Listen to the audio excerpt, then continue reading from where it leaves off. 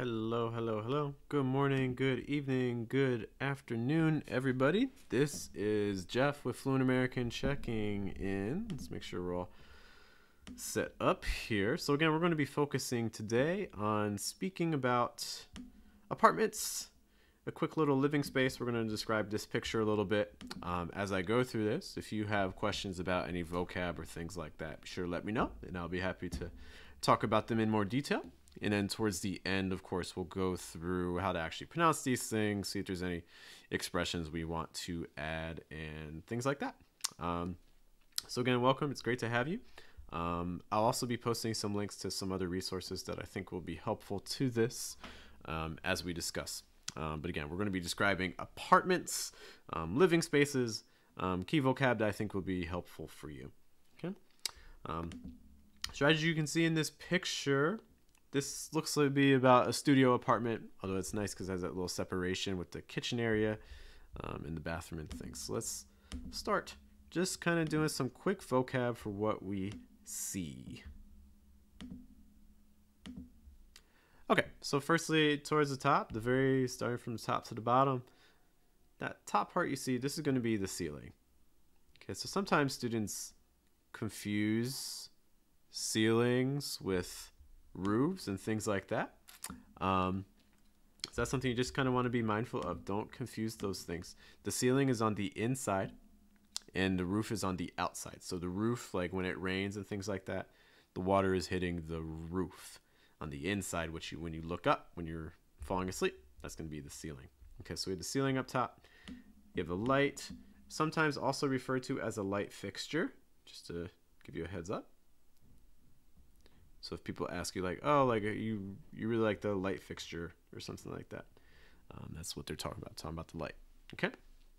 So we just have the ceiling with the light fixture. This little, you can see like around the room, like where the ceiling and the wall meet. It's like, here's your wall, here's your ceiling, and then we have this like line thing. Like, well, what is this that goes around the room? Well, this is called the molding. The molding is used to kind of just, I don't know, it's like a fancy way of making it look a little nicer between,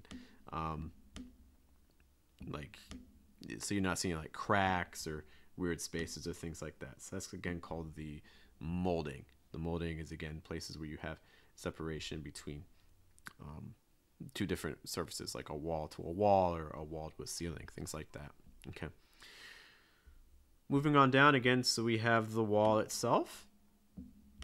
It looks to me like this wall is a little bit textured. It looks like it has some wallpaper on it, so it doesn't look just like a painted wall. It looks like there's some sort of wallpaper that's covering all the surfaces. Okay. So we have some wallpaper. And then moving on down the wall towards the floor. Again, we wouldn't call this molding, or no, it's kind of like molding. This is called like a baseboard. It's like base, B-A-S-E, and then board, B-O-A-R-D. Okay. So again, we have the molding up top, and then we have the baseboard connecting your floor to your wall, your baseboard. All right, and then we have the floor itself. Now, it's a little bit hard to tell from a picture, but you can see that this floor looks a little bit like wood, although it's also super shiny.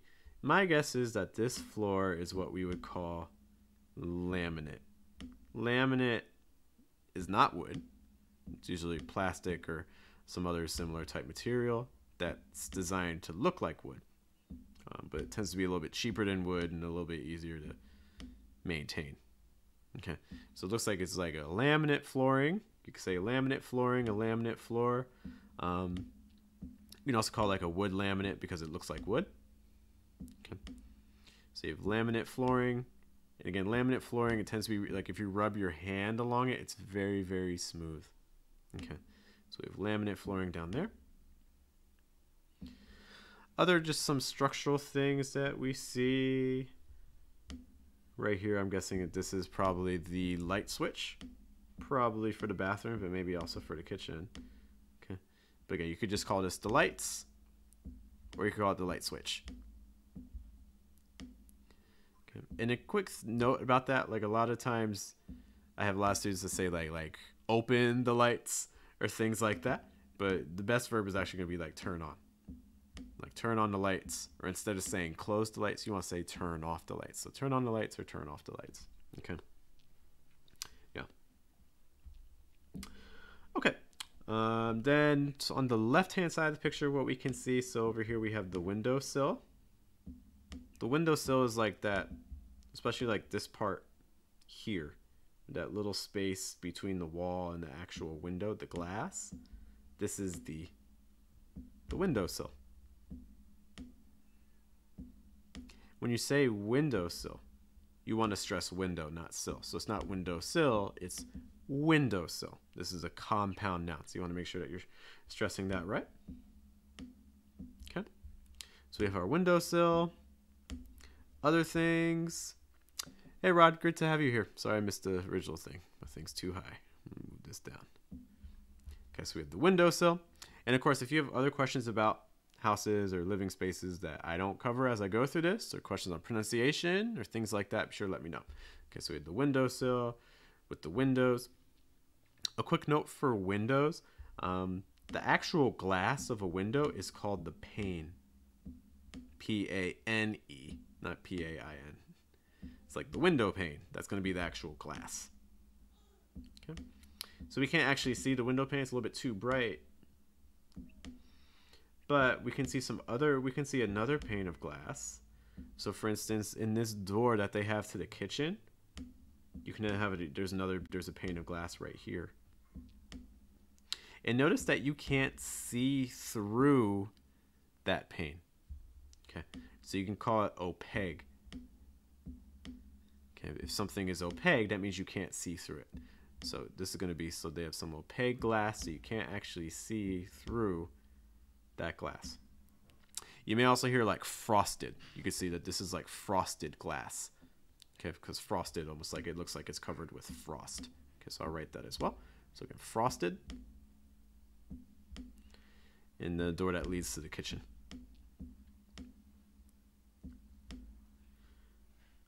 Okay, what else do we have going on? So we can see the doorway to the left. This is actually going to be the bathroom. Okay, I don't think there's any major surprises there.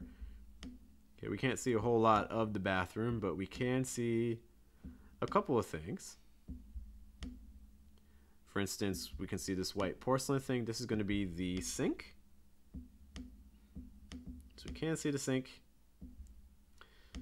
And then, so a sink has many different parts, right? So the top part of the sink where the water actually comes out and you control the water, this will be the faucet.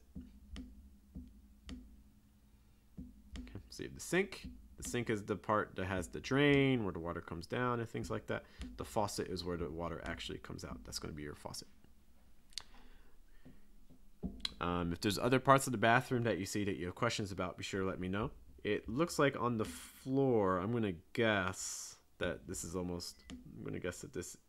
a drain. The drain is where water goes down.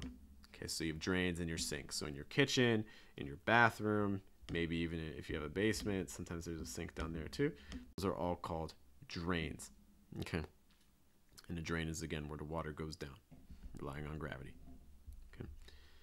Some quick things that we see in the kitchen. Just going to change the color so we're not confusing ourselves too much. Possible. So this part right here, this to me looks like the oven.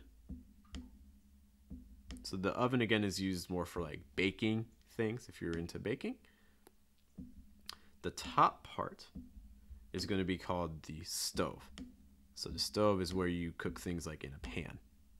Okay, like whether you're frying something, sauteing something, even if you had the right equipment for it, grilling something, that's going to be on the stove. Okay. In addition, in a kitchen, you need lots of storage. Storage for plates, storage for dishes, storage for pots and pans.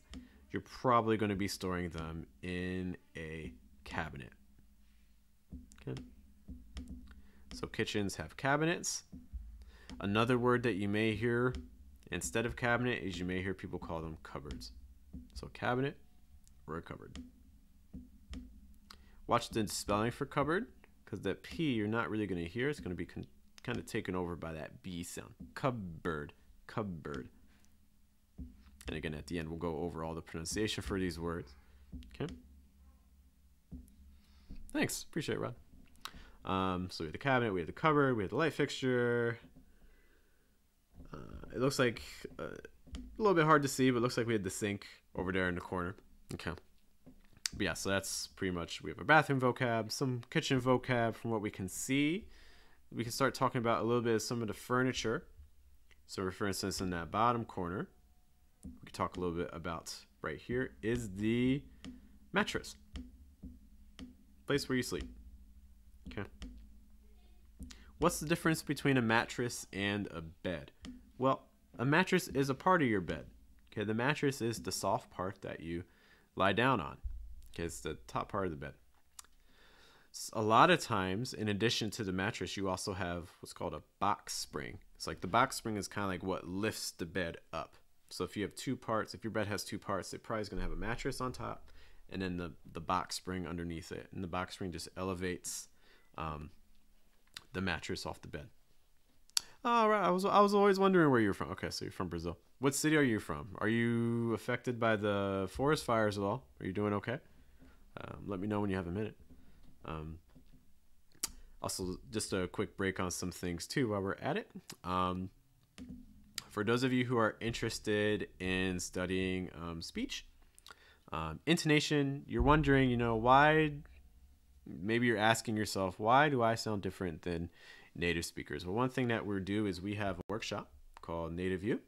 Okay, it's like Native University. And we're having our next one on a week from now, a week from today, at about 9:30 in the morning, New York time. And basically what we do is we look at a conversation between native speakers, and we're just analyzing what they do. Okay, so we're looking at their intonation, we're looking at their linking, we're looking at their pronunciation, pitch, all these things in about 30 minutes to try to get an idea of what are the techniques that native speakers are doing in English, so then you can start applying it to your own speech and start sounding more natural, feeling more confident, and feeling like you belong. You know. Okay, and Sao Paulo. I have not heard of Intertown. Okay. Yeah, I know I have some of my other students who actually live in Sao Paulo. They said they're doing okay. It's not too bad. Yeah, that's what they were saying.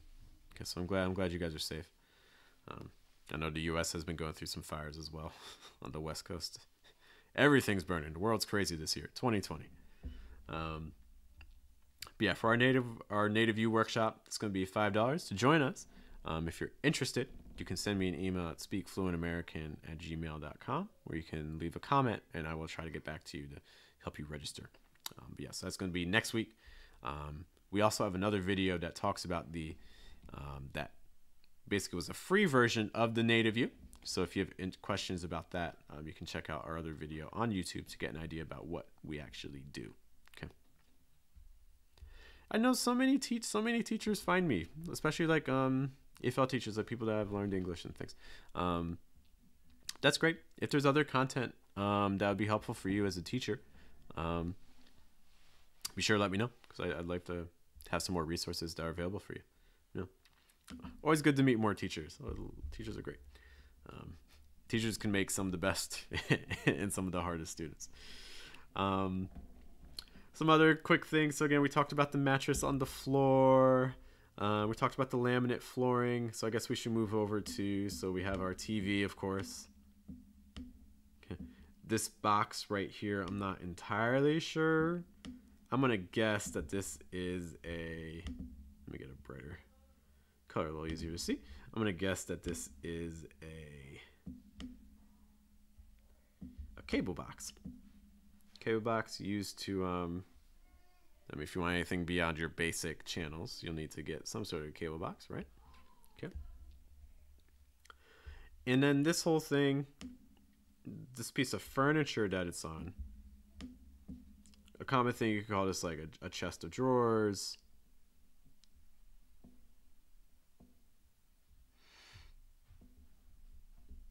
Okay. Chest of drawers.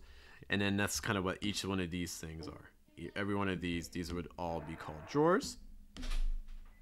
Okay, where you can store things, typically clothes, I would imagine. Okay. We see other furniture that you can use for storage too. I mean, this looks like about a studio apartment, so naturally storage is going to be really important. So over here you have a wardrobe where you can put more clothes. Okay, so you have a wardrobe over here. Okay, and it looks like this one might be built in, but it might be separate. I would call this one over here for clothing, this one a closet.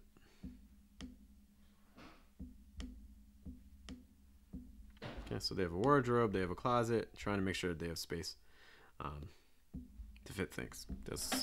Space is always a premium when you have a tiny apartment. Okay. Outside of that, if we look to the right, we can see it looks like they have the main door that you enter, I'm going to guess, which would make this the front door.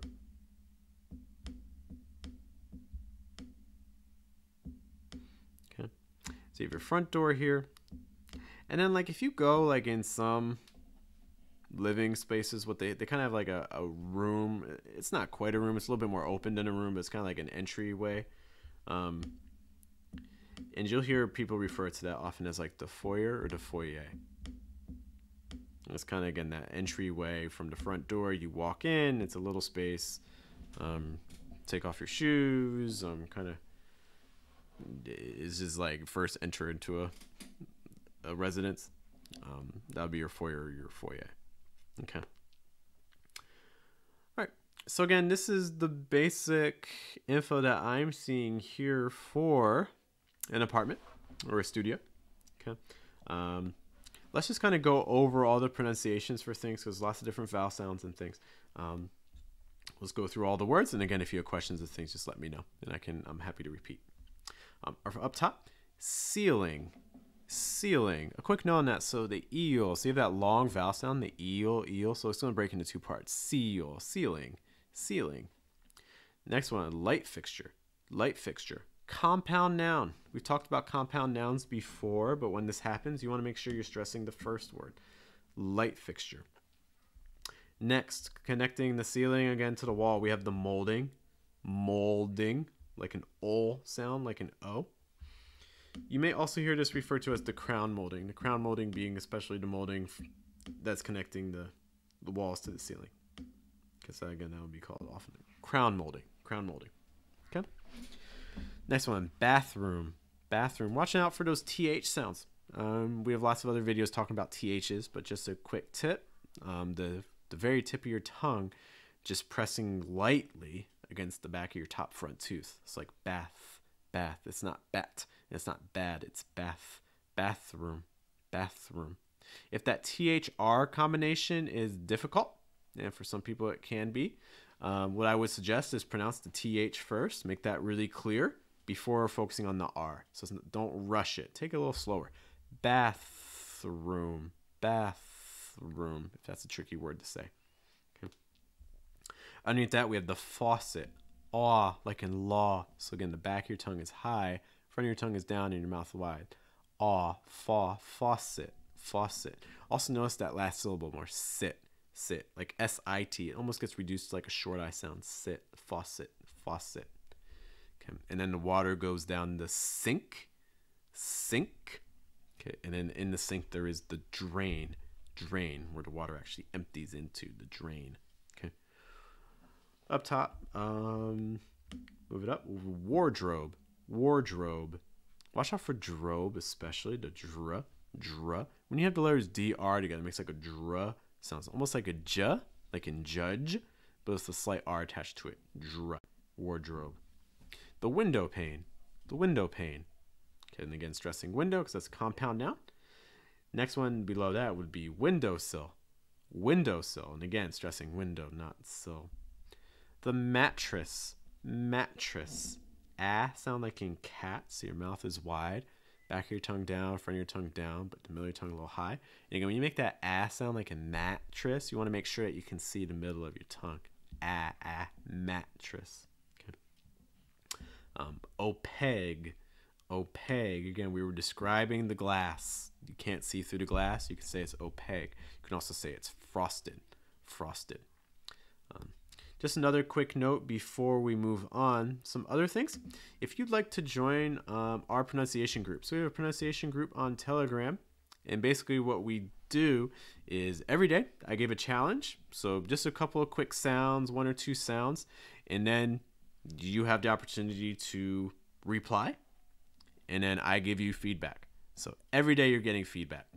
If you're interested in getting access to this sort of group, it costs $5 a month. Okay, and what that does is, first of all, in every one of our main YouTube videos, so the ones on Sunday and Wednesday, you'll get a shout out as thanks, because I do appreciate it. But then you'll also get access to our Telegram group for that month. Okay, so if you're looking for daily pronunciation practice, but you're like, I don't know if I can afford a pronunciation class. You know, some teachers, I was looking at online teachers today, and like some people are charging like $30, $40, $45 like a lesson just for a pronunciation class, and that's a lot, right? This is a great option, okay? Because again, for just $5, you're getting feedback every single day of the week, okay? $5 for a month, okay? Not just every day of the week. You're getting feedback every day of a month, okay? So $5, you can join our Telegram group, get feedback every single day, much, much, much cheaper than a pronunciation course. And you're still getting some quick practice in, because we do a challenge every day. So that's a great option for you. If you're interested in that, again, we're on Patreon. If you go to patreon.com/Fluent American, you can find us there. So again, if you're looking for a cheaper option than a pronunciation class, you just want some quick feedback, some quick reminders to study pronunciation, that's what the Telegram group is for. So just a quick note about that. Next one, talking a little bit about the glass too. We said that the glass, opaque, and then frosted. Frosted. So again, that O, you can either pronounce it with an aw sound, like in law or saw, or you can pronounce it with an ah sound. Ah, ah. So frosted or frosted. Either one of those will be fine. Just heads up, you may hear my son in the background because it is nap time. He needs to get ready for sleep. My wife's with him. Moving down on the floor, we said this looks to me like laminate. Laminate. Notice that the last ATE gets reduced to like a short I. So instead of laminate, it's more laminate. Laminate flooring. Laminate flooring. Laminate is a different thing. It's a verb. It's slightly different than what we're talking about here. So if you're describing your floor, you can say like, oh, we have laminate flooring. Okay. Also connecting your floor again to your wall, we said was a baseboard. Stressing base. Baseboard. Baseboard. Okay. Talking about some of those kitchen terms. So again, cabinet. Cabinet. Stress the first syllable. Cab. Ass sound like in cat. Cabinet. Cabinet. Next, where you cook on top of the oven is called the stove. Stove. Often with fire, although you may have an electric one. So again, stove. Stove. And then if you want to bake something or roast it, then you have the oven. Oven. We talked about walls. Notice again for wall, even though you see the letters A-L-L, when you have that aw sound, you don't actually need to pronounce the L, treat it like a dark L. So it's like wall, wall. You can also see beneath that wallpaper. So if you don't have paint on your walls, you probably have wallpaper, wallpaper. Stressing wall again. It's not wallpaper, it's wallpaper. After that, we have the cable box. The cable box, that way you can access TV, things like that. You have a chest of drawers, which all that furniture is sitting on, including the TV. A quick note about abbreviations. If you have questions about abbreviations, we have a video on that as well. But TV, you want to stress a V. Stress the last letter of abbreviations, TV. Last couple words. Closet. Again, ah sound. Ah in American English. Cla, like in stop. Cla, closet. Mouth wide, back of the tongue down, front of the tongue down. The entry would be your front door. Front door. It's your front door. Usually stressing door. Next word, again, that little entry area would be your foyer or your foyer. Foyer, foyer. All right, guys, those are most of the words that I have. I haven't seen many other questions and things related to pronunciation for apartments and things like that. But like I said, please do check out things like our Patreon group. Also take a look at our upcoming intonation workshop. We still have some spots open for students. Again, registration will be $5. It will be great to have you join us. My name is Geoff, again, with Fluent American. Thank you guys so much for your time. I will see you in a future video. Tomorrow, our video is coming out. We'll be taking a look at another celebrity and how they speak in English, things that they're doing well, and things that maybe they need to, if they want to sound more natural, things they could do to improve. If there are other people that you think would be great for us to analyze for pronunciation, be sure to let me know, because I'd be happy to take a look at their speech. But thank you guys so much for your time. I will see you in a future video. Have a good day, have a good night, have a good afternoon. Take care.